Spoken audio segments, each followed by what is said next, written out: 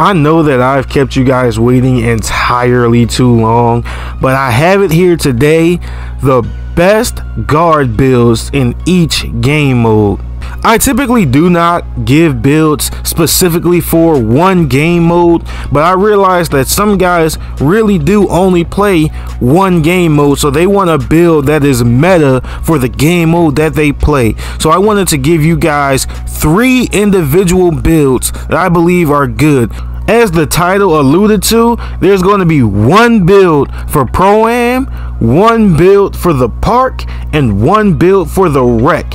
3 different builds in one video. Now, by no means does this mean that I'm joining the dark side and I'm making a guard, unless you guys want to see me do something like that and have gameplay on one or all of these builds. Let me know in the comment section down below if that's something you guys would like. But be sure to like, comment, subscribe, and let's get into it. I'm going to be giving you guys the Pro-Am build first, and they're all going to be point guard builds, and they're all going to be made to tailor the specific meta of the game mode that I mentioned. This build is going to be 6 foot, it's going to be 180 pounds with a 6'1" wingspan. Obviously, the meta for the Pro-Am is to 3 hunt. That's why there's not a lot of finishing on this build.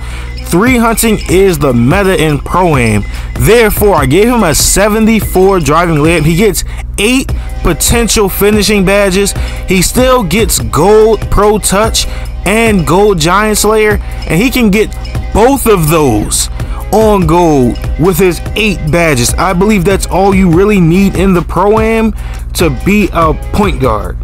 Shooting wise, this build is going to be elite. He has an 81 mid-range, but he has a 96 3-point shot. Because he has a 96, he gets gold limitless range, and he gets Hall of Fame Agent 3, 2 of the best shooting badges for guards. He also gets Hall of Fame Space Creator and Hall of Fame Green Machine if you want to put those on. He gets 27 shooting badges. Like I said, 3 hunting is the meta when it comes to Pro-Am, and that's why his shooting is so ridiculously high. I gave him an 88 pass accuracy because in Pro-Am, especially Comp Pro-Am, you have to be able to throw quick dots to your teammates to get them open shots. And I believe the higher your pass accuracy, the better you do that. The ball handle is going to be at 90, and I'm not very familiar with guards, so I gave him a speed with ball at 76 because I've heard over and over again for the videos that I have watched that speed with ball is not that necessary to how you move, but for the dribbling packages, is a 76 speed with ball high enough? Let me know in the comment section down below. But for now, the 90 ball handle is what I went with. I would advise you guys to put 1 extra badge point here so you guys can get Hall of Fame quick first step, gold unpluckable, clamp breaker, and killer combos all in one. You could also go with handles for days if you really feel like you need it. But I believe all of those badges, and once you core one of those badges, you can also still get your handles for these. Defensively, you only have a 77 perimeter defense, but that's because the meta is that you're going to be sitting in the corner guarding a power forward that is spotting up. You do have a 95 steal. The reason you have a 95 steal is so you can get gold interceptor specifically, so you can play those passing lanes. You could also put glove on if you want. You get 21 defensive badges, so if you core interceptor and you want to put glove on, more power to you. I believe off-ball pest is also very useful. You get pick dodger, you get ankle braces, you get a lot of good defensive badges. Again, from the research I've done, you don't need very high speed because you're going to be sitting corner guarding power forwards anyway, and it doesn't really help how you move on offense. So I gave you a 74 speed, you have an 87 acceleration. I only gave you a 44 vertical because you're not really a finisher. You're not going to need to be able to jump high.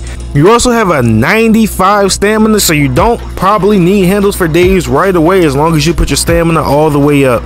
The takeovers that I chose for this build are limitless range and pull-up precision. I'd probably switch them and make pull-up precision your primary takeover. However, these are the 2 best takeovers for the meta way of playing in Pro-Am. The build name comes out to be a playmaking shot creator, which I believe is still meta for Pro-Am. Now let's get you guys into the next build in this video.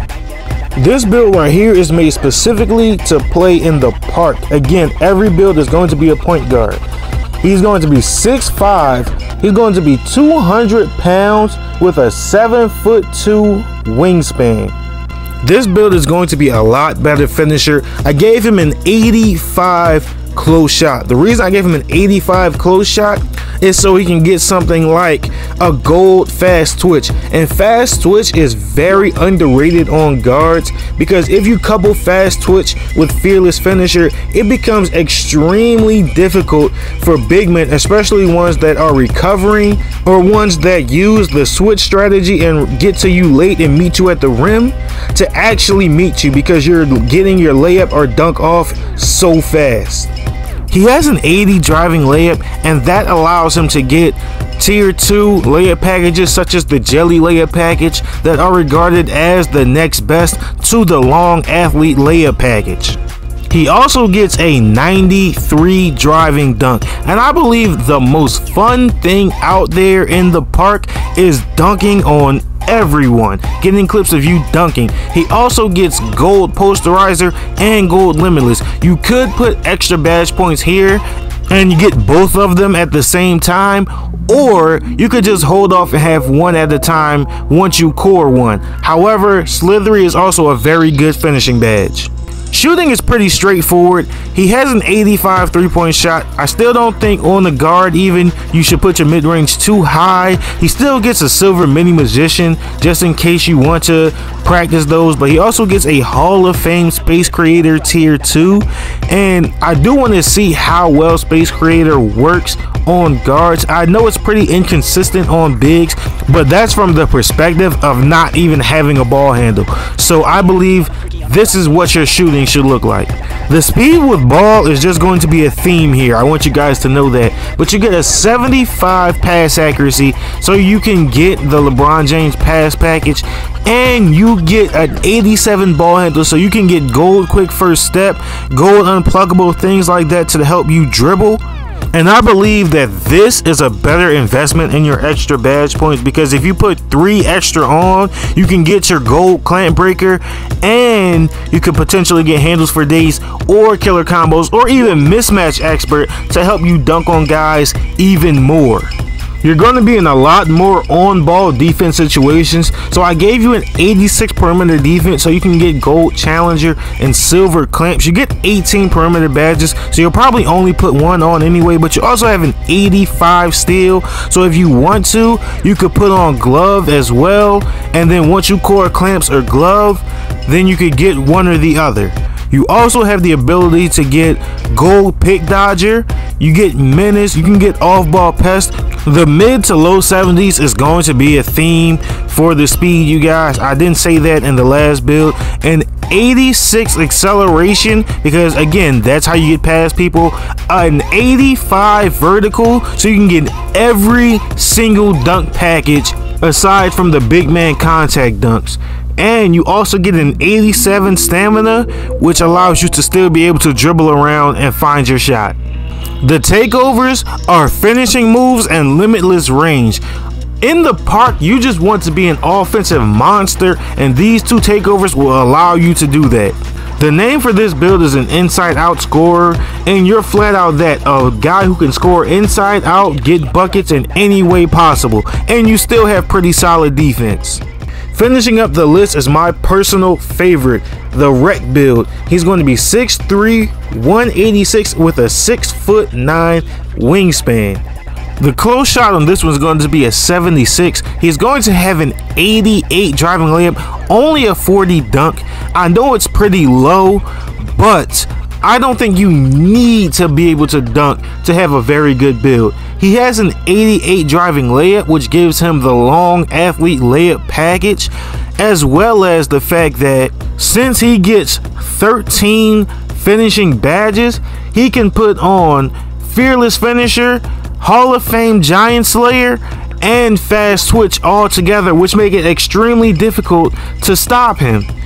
Also, if you add a few extra badge points, at least 2, you could also get Slithery Finisher on at least bronze, which is another finishing badge, which is amazing. You can put all of these badges almost as high as possible. If you put 3 finishing badges on them, you can actually put all of those badges to the max level.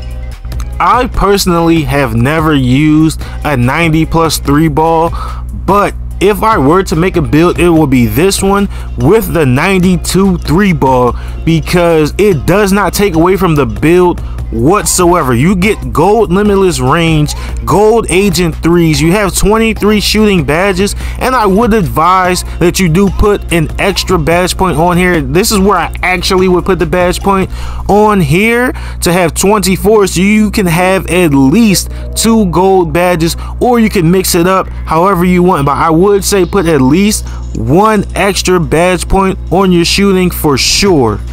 I would advise you to put your extra 4 badge points on to your playmaking, and if you hit level 40 last season, or at least 39, and you hit 39 this season, you should put 5 into your playmaking. Therefore, you can have Hall of Fame quick first step, gold unpluckable, gold clamp breaker, and gold killer combos if you want. You could also just not do that and put 4 on there, and you would still be able to get all of those badges together. But I'd advise you to have 25 at least, so you can put all of those on at the same time, and then again you could still core one of them and find a way to put your handles for days on. You guys should know that I love defense. This guy gets 25 defensive badges. You get an 86 perimeter defense and a 99 steal. That way you can still get, again, your gold, challenger, silver clamps. I'm not even worried about those. You get Hall of Fame glove, Hall of Fame interceptor. Those are the 2 badges that I would personally put on. You could even save a badge point, an extra badge point, and put both of them on at the same time. I would advise to have 1 gold and 1 Hall of Fame until maybe next season, when you're able to have everything that you need, because you don't want to take away from your playmaking, because your defense is already insane. You also get tier 2 badges like gold pick dodger and gold menace, which would make you a defensive monstrosity, and you're only 6'3". The 68 defensive rebound also allows you to get a silver box out beast, and trust me, when you box out, if you can hold it, you can still get a lot of rebounds on this guard as well. This is one of the most complete players I've ever made. You get a 75 speed and 87 acceleration and 67 vertical, because although you're going to be finishing, you're not going to be trying to dunk on everything, so you don't need it too high, and you still get a 90 stamina. The takeovers for this one are going to be ankle breaking shots and extreme clamps. I also might say put extreme clamps first and put limitless range as one, but for now, these are the takeovers. In this one, you see I got a Steph Curry comparison, and it has my favorite name, a 2-way inside out creator. Let me know if you guys want more guard center content. Let me know if you make one of these builds and how it works for you. Let me know if you want me to work on one of these builds and potentially play or show you gameplay with them. If you guys also like the longer videos, let me know in the comment section down below. Be sure to like, comment, subscribe, tell a friend, show some love, do something, and I'll catch you guys in the next one.